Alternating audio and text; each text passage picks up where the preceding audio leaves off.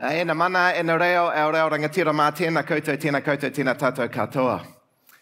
So, a year ago, I sat in a doctor's office in North Shore Hospital, and the doctor told me that I had less than a year to live. And so, I basically did what anyone would do in those circumstances. I went straight down to Harvey Norman, bought a whole lot of stuff on 2-year interest-free terms. Yeah, but as you can see, I lived, and now I've got 2 lounge suites I don't really need, so come and see me afterwards. But my story started in December 2016, and I was making my New Year's resolutions, and I made 2 resolutions. I decided I wanted to lose 10 kilos in weight, and I wanted to see a lot more of my friends and family. I guess you've got to be really careful what you wish for, because just a few weeks later, I weighed myself, and I'd already lost 5 kilos. And a few weeks after that, I weighed myself, and I'd lost 12 kilos.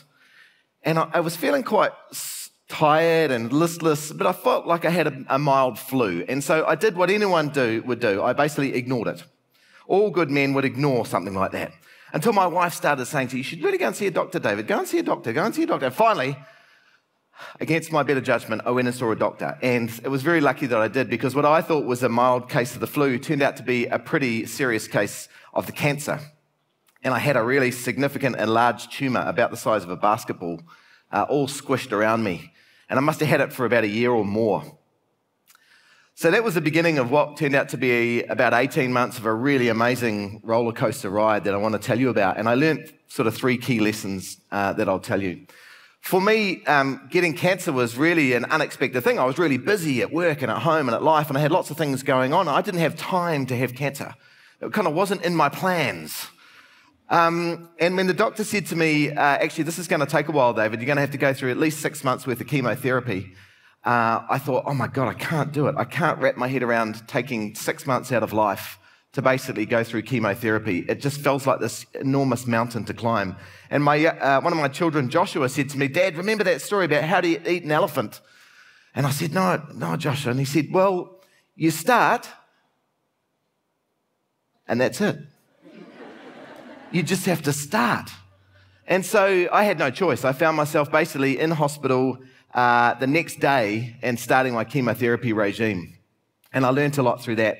First of all, I learned that hospitals are strange places. They're full of weird noises and weird smells and unfamiliar things. People putting tubes into you and lines and strange chemicals and words you don't understand. And after a while, you find yourself sort of retreating into this kind of internal space and this mode of being a patient. And even the words that are used about you, you talk about suffering, you talk about that you are sick, that you are ill, that you're infirm, and all those words started to have this real impact on me, and I found myself assuming the position of a patient and kind of narrowing my perspective on life, and I really didn't like it. I really hated that feeling of being a victim in this whole scenario, and I decided with my wife that we needed to really change it up, because I couldn't change the fact I had to be in the hospital room for weeks and weeks and weeks. Had no choice. I couldn't even leave because of the chemicals that I was on. But what I could do was pretend. And so we decided I would pretend I was on holiday. And so the first week we went to Fiji, which was really cool. After that, we started going different, more exotic places. Paris, we went to. My sister did an art exhibition in Paris while we were there. It was very good. And as you can see, my friends, my visitors, my family all started dressing up and going along with the theme. Even the hospital staff got into it. So one of the guys on the slide is actually the CEO of the hospital, who'd heard what we were doing, and he came to find out all about it. It was a really cool thing. So every week we changed the theme, and we had a different holiday destination. Mexico, it was just amazing. And even my visitors and the doctors and nurses got into it. They used to come into my room and say, "Where are we going this week?" And one of my visitors, Glenn, who's there in the green suit, came into the bottom of the hospital, and the reception person said, "You'll be here to see Mr. Downs. He's on ward 10. It was a really cool thing to do, and it made me really learn a lot about something. I couldn't change the fact that I had to be in hospital. That was just something that was going to happen to me, and I couldn't change the fact that I had cancer at that point. But I learned that I couldn't choose my room, but I could definitely choose my attitude. And for me, that was a really powerful, kind of empowering concept that I had control over something. Another lesson I had to learn was that after that 6 months worth of chemotherapy, unfortunately, I went to see the doctor, and that's when the doctor said to me, David, it didn't really work. We got rid of some of the tumour, but actually other tumours have kicked in, and now you've got more cancer in different places. And frankly, we don't know how to treat you anymore, and we're not sure what to do next. And this is when she told me that I was terminal. And that was obviously a really tough thing to hear, because I'd been hearing this again and again. The cancer kept coming back. I had no options. And people said to me at the time, how did you put up with that? How do you have that kind of mental stamina and resilience? And it made me think a lot about resilience, actually, this whole last 18 months. Because for me, there's multiple sort of metaphors of resilience. One metaphor of resilience is this idea of a lighthouse in the ocean, and you've seen these pictures of these storms slamming against the lighthouse, but the lighthouse is there sort of steadfast and nothing can touch it. And I thought that's not a very good metaphor, actually, because eventually that lighthouse will just fall over. And that didn't feel to me like the right metaphor. Another metaphor for resilience is kind of a non-stick fry pan. Other people said to me, yeah, nothing can touch me. I'm out, I'm sliding, nothing touches me.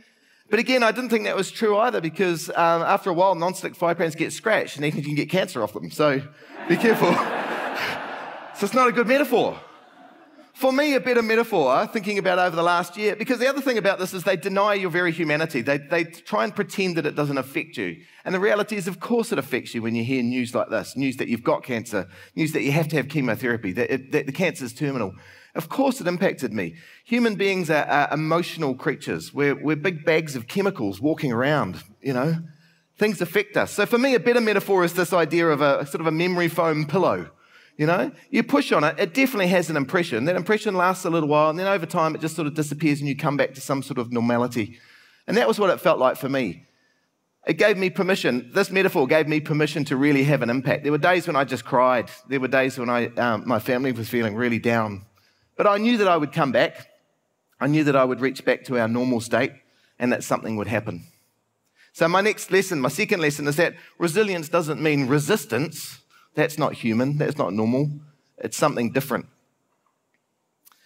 The third lesson I learned going through cancer requires me to tell you a quick background story. So a few years ago, I applied for a job, a really high-powered job. It's like a vice president, senior regional person. I'd already done 5 or 6 job interviews, and I was going to go to the final job interview with the head guy, the head of this particular division, and it was a very important interview for me. Put up my suit, a whole bit.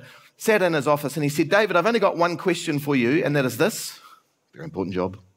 He said, David, when you're driving to the airport and you're running late, do the traffic lights go green or red? And I thought, what a strange question. This is a really important job. And I thought about it for a while, and I said, well, actually, they go green, actually. Yeah, pretty much they always go green. I've never missed a flight because of the traffic lights. And he said, thank you very much. You've got the job. I don't want to hire someone who's unlucky. And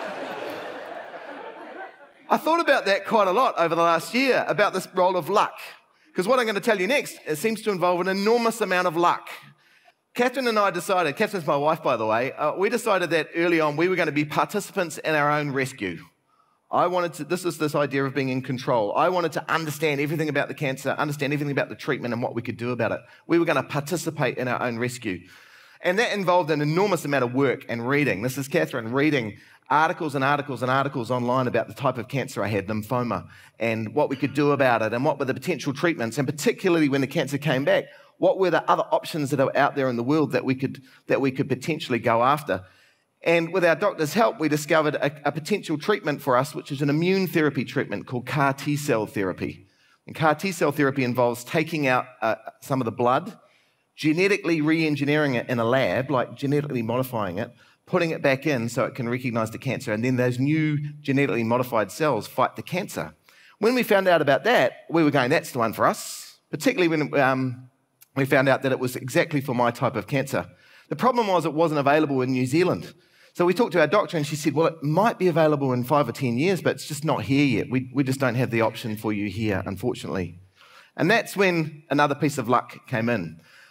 I'd been writing all the time that I had cancer. I was writing columns for an online newspaper, and I'd written about 60 of these columns. So I was really putting my story out there, and I was getting lots of feedback and input and feedback from people. So there's a lot of work going on behind the scenes. One day I got an email from someone who'd read one of my columns, who wasn't a Kiwi. He was based in New York, and he wrote me this really nice email, and it says basically, David, I've been reading your story. If there's anything I can ever do to help you, let me know. And I was curious. I looked him up. He turned out to be the head of immunology at one of the big drug companies in the US, who just happened to come to New Zealand on holiday 20 years ago. And he likes our newspapers, so he reads them. And he reached out to me like this. And so I jumped on that and I said, yes, actually, thank you, Mike. His name's Mike. You can help me. And I explained what had happened. And now we were told I was terminal. There were no options for us in New Zealand. And within 48 hours, he had put us in touch with some researchers at Harvard University in Boston. And they had put us in touch with some doctors. And we found ourselves in conversations with those doctors about me going on a clinical trial in Boston for the very CAR T therapy that we had been reading about. This incredible twist of events. So from the absolute low of being told I was terminal with cancer to this amazing high of potentially this option of saving my own life, it was incredible. To then all of a sudden I got an email from the hospital's billing department who told me, dear Mr. Downs, very nice to have you on the trial. By the way, it could cost you $1 million. $1 million US, plus my travel and accommodation, etc., etc. So suddenly, and I didn't have $1 million. No one really does. So we were really in this pretty bad situation again, back to the down lows again of, oh my God, we can't afford to get on this clinical trial. It's going to cost us a fortune. So I thought, what can I do here? How can I be in control? So I picked up the phone. We had a chat with the billing department. I said, excuse me, any discount for cash? And they said, yes, actually, we'll give you 25% discount for cash. So I thought, that's pretty good. That's already knocked off $250,000. I'm doing pretty well. It's only $750,000 US now. So I said to them, thank you very much. Could you please maybe give me a detailed estimate, just a breakdown, complete detail about how you came up with that number? And they said yes, and then they sent me that. Which was, I was very pleased to see the surcharge was included. So again, not really much help, because in our money here in New Zealand, this was still going to cost me about $1.5 million by the time we did it all. So again, we didn't have that money, and we had a chat about it as a family, and we decided what we could do is we could sell our house. You know, we own part of our house with the bank. We'll put our house on the market. So we put our house on the market, getting ready to sell it. And this was all happening, by the way, in a matter of days and hours. Like, it was just after I'd been told I was terminal. Some friends of mine, this is where another piece of luck comes in, decided they didn't want to see me sell my house. They didn't want to see me go down that route. And they decided to put on a kind of a crowd fundraising campaign, which was incredible. And I felt very humbled, as did my family, for the money that came in. And then I had another group of friends who are comedians who decided they would put on a show for me. And they did this big stand-up show here in Auckland about a year ago today, actually. And they raised another bunch of money. And then suddenly, while we didn't have all the money we needed, we have a substantial part of it, enough to actually negotiate with the hospital. And I got myself to Boston. I got myself on the clinical trial. And about 8-9 months ago, that little vial of liquid there was put into me. And that contains genetically modified CAR T cells. 28 days later, they did another scan and they said, David, you're in complete remission. 100%. Thank you.